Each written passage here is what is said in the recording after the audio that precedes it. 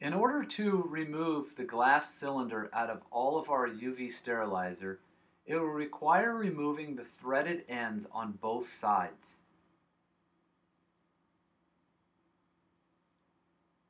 Once you have removed both ends, you will be exposed to the glass bulb. On both ends there is an O-ring.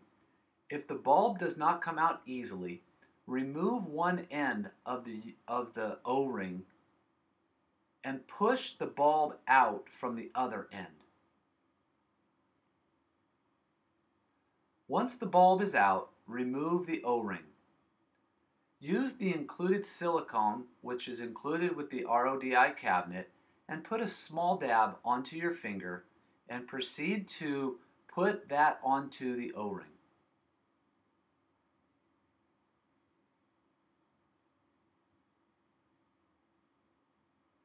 Once you have done that, put the O-ring onto one side of the glass bulb. It doesn't matter which end.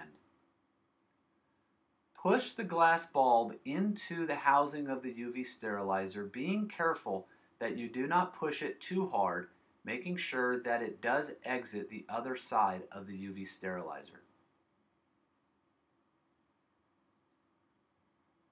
Once the UV sterilizer glass bulb is through the housing, proceed to use the silicone and dab a small amount onto the O-ring.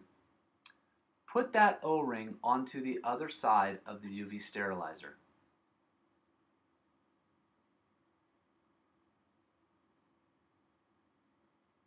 Once that is complete, both ends are ready to be screwed onto the UV sterilizer. Making it hand tight, do not over tight.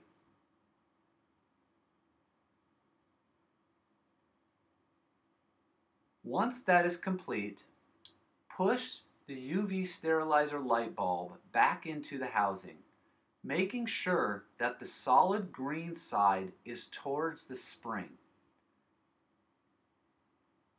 Thank you for watching.